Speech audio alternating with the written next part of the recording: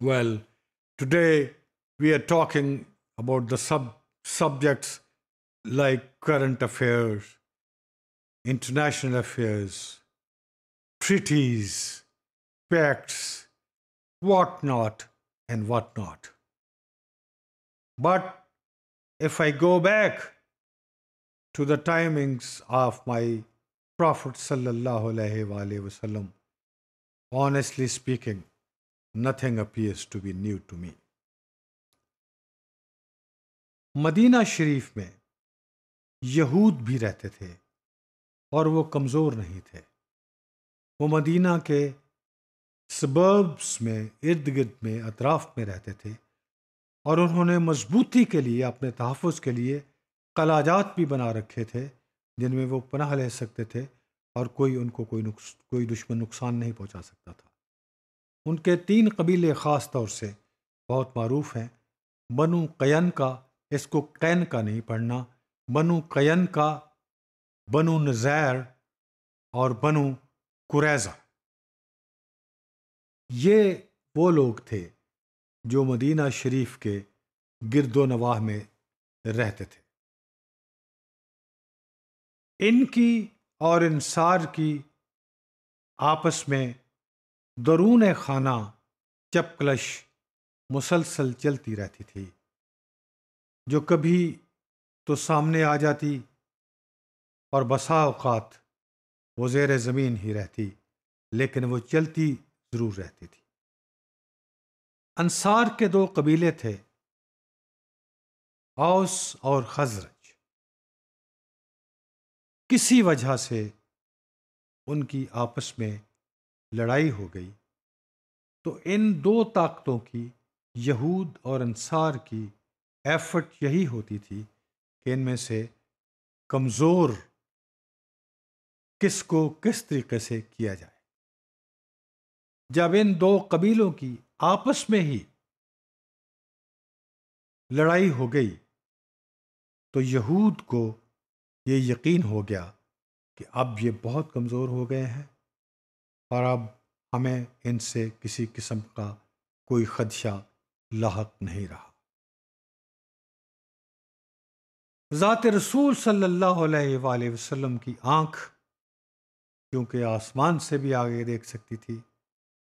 میں current affairs کی اور کنڈکٹ آف انٹرنیشنل ریلیشنز کی جو بات کر رہا تھا، تو آپ صلی اللہ علیہ وآلہ وسلم نے ایک خوبصورت اور ایک بے خطر فضا پیدا کرنے کے لیے یہ سوچا کہ ان دونوں کے درمیان، یہود و انصار کے درمیان، کسی طریقے سے صلح کروا دی جائے. اس طرح کی صلح کہ ان کو آپس میں، انصار کو کسی قسم کی کوئی پریشانی نہ ہو. لہذا اس کا نتیجہ کیا ہوا؟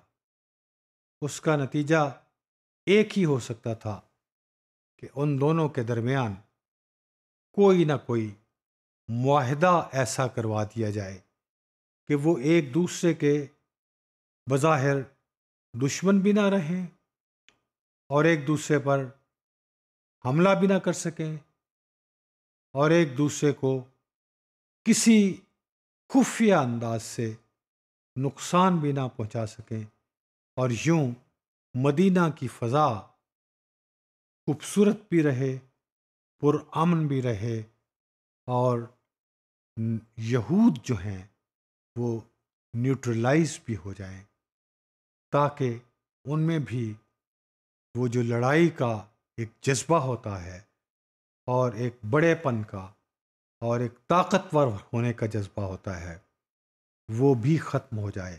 And that should be absolutely neutralised. اب اس کے لیے میرے پیغمبر صلی اللہ علیہ وآلہ وسلم نے کیا ترکیب استعمال کی؟ یہ ایک خوبصورت اور انتہائی سبق آموز چیز ہے ہم سب کے لیے.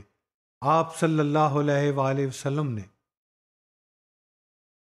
ان دونوں پارٹیوں کے ہیڈز کو، سرداروں کو بلایا اور انہیں کہا کہ میں تم لوگوں کے درمیان ایک معاہدہ کروانا چاہتا ہوں، اور وہ معاہدہ اس لیے کروانا چاہتا ہوں تاکہ کسی کو بھی کسی قسم کا نقصان نہ پہنچ سکے۔